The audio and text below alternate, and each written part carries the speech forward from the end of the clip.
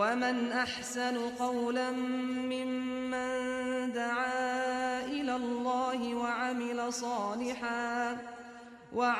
صالحا وقال إنني من المسلمين.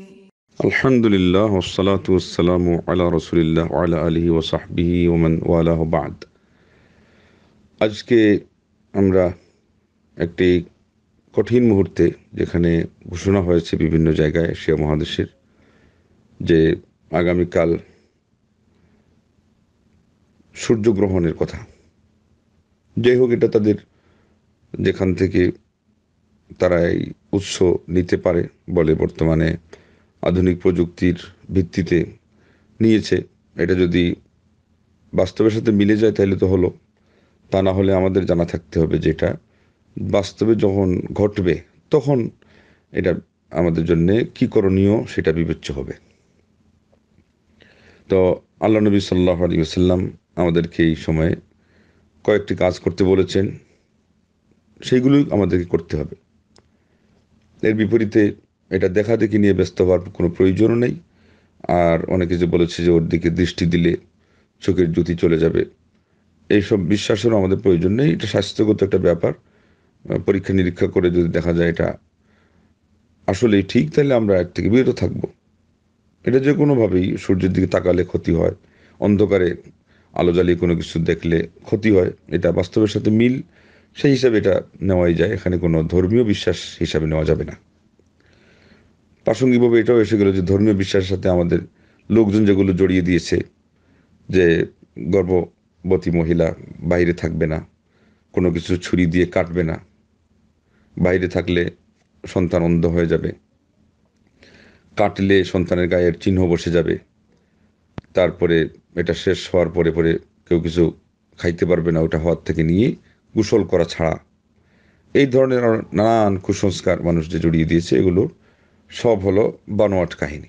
এবং এগুলো তখনই আমাদের সমাজে স্থান পেয়েছে যখন আসল করণীয় কী সেগুলো থেকে আমরা দূরে সরে গেছি। আসল করণীয় কী সেটা মনে করতে হবে। আল্লাহ রাব্বুল আলামিন সূরা বনী ইসরাঈলের 59 নম্বর আয়াতে যে বলেছেন, ওমা নুরসিলু বিল আয়াতি ইল্লা তাখউইফা, আমি আমার নিদর্শনগুলোকে বলি ভীতি প্রদর্শনের জন্য প্রেরণ করে থাকি।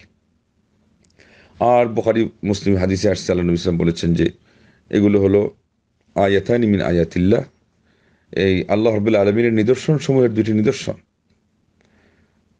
ইন্নাহুমা লা ইউখসাফানি লিমাউতি আহাদিন ওয়ালা লিহায়াতি, কারো মরণ অথবা কারো জন্মগ্রহণ এর ভিত্তিতে সে গ্রহণ লাগে না, বরং আল্লাহ রাব্বুল আলামিন ইউখাউফুল্লাহু বিহিমা ইবাদাহ, এর মাধ্যমে আল্লাহ পাক তার বান্দাদেরকে ভীতি প্রদর্শন করেন, সাবধান করেন। তো সাবধানের বিষয়টাই হলো এখানে আসল। তো এই জন্যে মানুষ যে জিনিসের সাথে জড়িয়ে দিয়েছে, তারা বলেছে এটা প্রাকৃতিক কোনো একটা বিপর্যয়। এটা এরকমও না। প্রাকৃতিক কোনো কিছুর সাথে সম্পৃক্ত থাকতেও পারে, যে এটা এই পর্যন্ত গড়ালে এই হবে সেই হবে, সেটা হতেই পারে, কিন্তু এটা মূলত প্রাকৃতিক বিপর্যয় বলেই এটা আসল না এবং এখানেই ক্ষান্ত না। এটা হলো আভ্যন্তরীণ যেখানে শিক্ষণীয় বিষয়, সেটার দিকে আমাদের দৃষ্টি আকর্ষণের জন্য হয়ে থাকে। আল্লাহ রাব্বুল আলামিন এটা ঘটাতে গেলে তার যেই প্রাকৃতিক যে সমস্ত জিনিসগুলো আছে সেগুলোর মাধ্যমে ঘটাবেন, সেই জন্য এটা ওটার সাথে সম্পৃক্ত, কিন্তু ওটা ওই জায়গাতেই সীমাবদ্ধ নয়। ওইটার জন্যে আমাদেরকে কী করণীয় সেটা জানতে হবে, তাইলে পরে ওর অনিষ্ট থেকে আমরা রেহাই পেয়ে যাব। সেটা হলো এই যে আল্লাহ নবী সাল্লাল্লাহু আলাইহি ওয়াসাল্লাম বলেছেন যে যখনই তোমরা ফাইযা রাআইতুম যালিক, যখনই তোমরা এটা দেখবে, ফাফজাউ ইলাল্লাহি বিযিকরিহি ওয়া দুআইহি ওয়া ইস্তিগফারিহি, আল্লাহ রাব্বুল আলামিনের প্রতি তোমরা কি করো, তোমরা ব্যতিব্যস্ত হয়ে তার আশ্রয় নাও, তাকে স্মরণ করার মাধ্যমে, তাকে ডাকার মাধ্যমে এবং তার কাছে ক্ষমা চাওয়ার মাধ্যমে। এবং অপর বর্ণনায় আসছে, এগুলো সব হাদিসে বুখারীতে আসছে, মুসলিমেও আসছে, যে যখনই এটা হবে তখন তোমরা ফাকাব্বিরু ওয়াদউল্লাহ ওয়া তাসাদ্দাকু ওয়া সাল্লু ওয়া তাসাদ্দাকু, তোমরা আল্লাহু আকবার বলো এবং আল্লাহর কাছে দোয়া করো এবং নামাজ পড়ো এবং সাদকা খায়রাত করো। এইভাবে যে কাজগুলো শেষ পর্যন্ত রূপ দাঁড়ায়।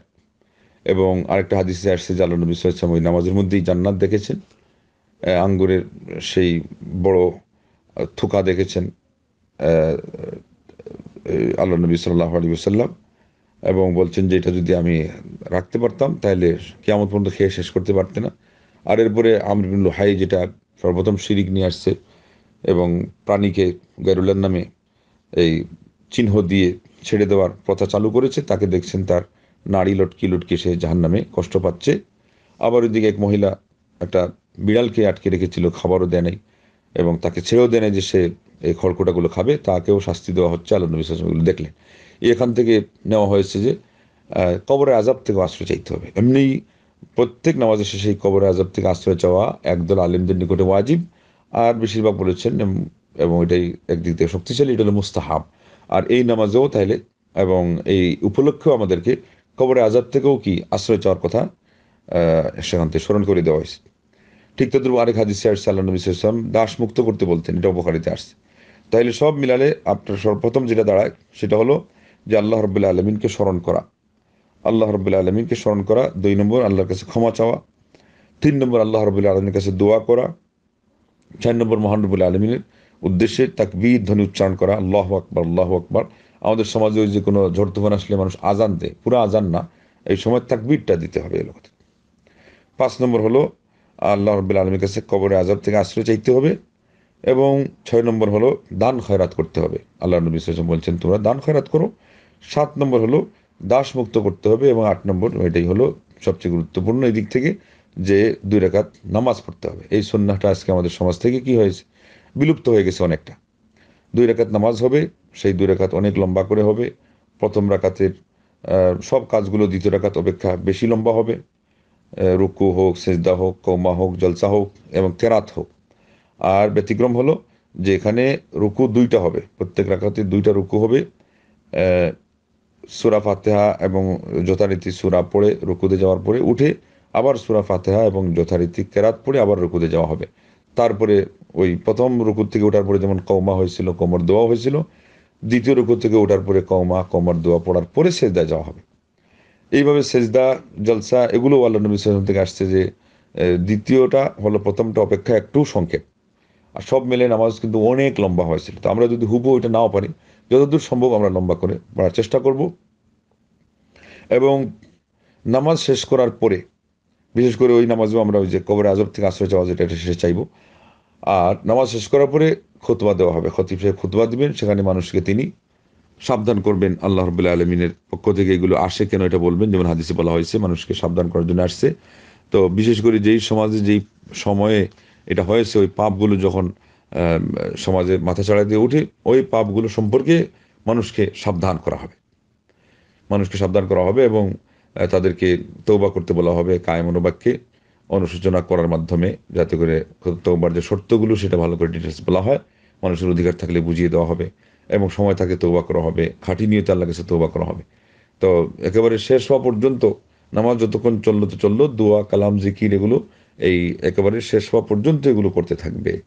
এইভাবে আমরা যদি এই সুন্নতের উপর আমল করি এবং আমাদের সমাজে আজকে এই 2 রাকাত নামাজের কথা বিলুপ্ত প্রায়, অনেকে জানেই না, জানলে তার পদ্ধতি জানে না।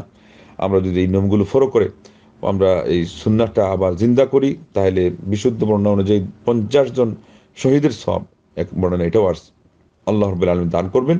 সেই সাথে আজকে আমরা চতুর্দিক থেকে দেখতে পাচ্ছি যে আযাব এবং বিপদ আপদ আমাদেরকে অক্টোপাসের ন্যায় ঘিরে রেখেছে। এমত অবস্থায় আমরা যেন এই আল্লাহ রাব্বুল আলামিনের কাছে কান্নাকাটি করার মাধ্যমে বিপদ আপদ থেকেও আমরা উদ্ধার পাওয়ার পথ খুঁজতে পারি, খুঁজে নিতে পারি। আল্লাহ পাক আমাদের সবাইকে মাফ করুন, ক্ষমা করুন। সব ধরনের আপদ বিপদ আসমানি জমিনি আলাই বালাই থেকে আমাদেরকে, আমাদের সমাজ এবং দেশ জাতিকে আল্লাহ রক্ষা করুন। আমাদের প্রত্যেকটা স্থাপনা স্থপতি, আমাদের প্রতিষ্ঠান এবং আমাদের যত ধরনের সম্পদ রয়েছে, আমাদের মেধা, আমাদের শিক্ষক ছাত্র, আমাদের সমাজের যা কিছু আছে, জ্ঞানী গুণী, আমাদের সমাজপতি, আমাদের সেই রাষ্ট্র পরিচালনা থেকে নিয়ে রাষ্ট্রযন্ত্রের সাথে সম্পৃক্ত যারা আছে, আমাদের সমাজের কর্ণধার, সবাইকে যেন আল্লাহ রাব্বুল আলামিন সুপথগামী করেন এবং যাদের মাধ্যমে যেখানে যে দুর্নীতি হচ্ছে সেগুলো নির্মূল করতে পারে বা তারা এর বিহিত ব্যবস্থা করতে পারে, আল্লাহ তাদেরকে সেই সুমতি দান করেন, তারা যেন সেই ব্যবস্থা নিতে পারে এবং সর্বোপরি আমাদের সমাজ হয় একটা নিট অ্যান্ড ক্লিন সমাজ, আল্লাহ রাব্বুল আলামিনের সন্তুষ্টিতে ভরা এবং মহান রাব্বুল আলামিনের নিয়ামতে ঘেরা একটা সমাজ আল্লাহ রাব্বুল আলামিন আমাদেরকে উপহার দেন। এবং আপদ বিপদ যেগুলো আমাদের আশপাশের দেশে আসছে, ভারতে বিশেষ করে, আল্লাহ তাদেরকেও হেফাজত করেন। তামাম জাহানের মুসলমানদেরকে আল্লাহ সব ধরনের বিপদ আপদ থেকে রক্ষা করেন। এই দোয়া করে শেষ করছি। আমিন ওয়া আখিরু দাওয়ানা আনিল হামদুলিল্লাহি রাব্বিল আলামিন।